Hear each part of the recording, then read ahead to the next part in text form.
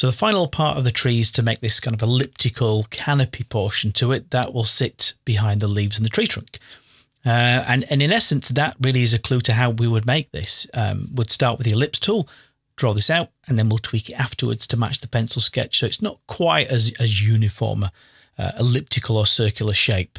So I'm going to go over to the Tools panel, click and hold down on the Rectangle tool, which is currently visible for me in the Tools panel, and then hover over the Ellipse tool and left click on that to make it active. If you remember, I changed the colours of the fill in the previous exercise when I was transforming the leaves. So I will go back to the fill and then just choose to set that to none for now and then press return. The stroke's set to black still and it's at 1 point.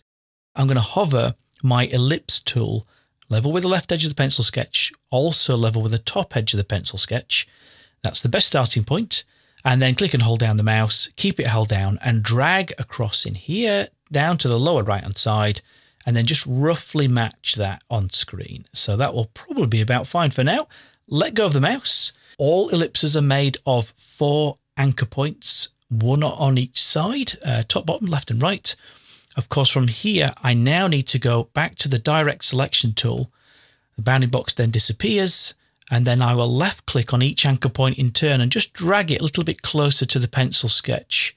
Again, at this side, click and then click and drag just to reposition that.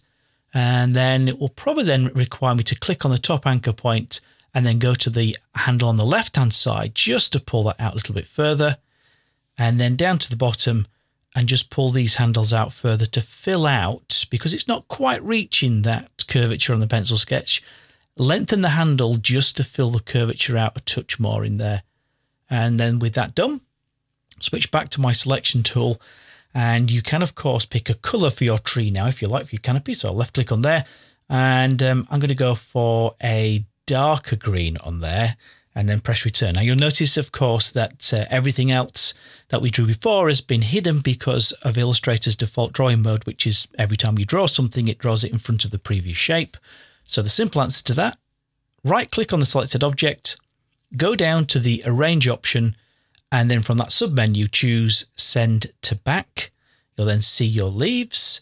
You can then left click on your tree trunk, go back to the fill color chip, and then we'll pick a brown from in there. So if I pick this one here, you can pick whichever one you wish to. I might go a little bit darker actually, just one darker. Yeah, I'm a bit happy with that.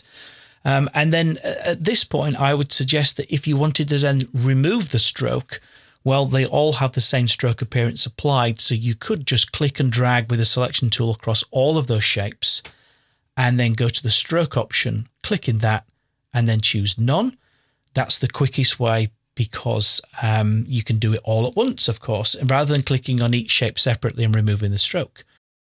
Those are different techniques for working with the pen tool. Please be sure to check out the bonus exercises where we delve into that in a lot more detail. We've got several examples to work through using the pen tool. But in terms of this segment of the course, that is done. You can go up to the File menu and then choose Save.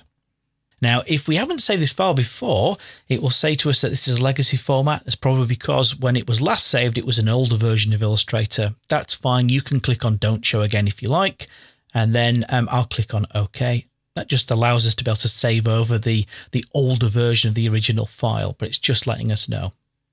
And then finally, I'll go to File and then choose Close.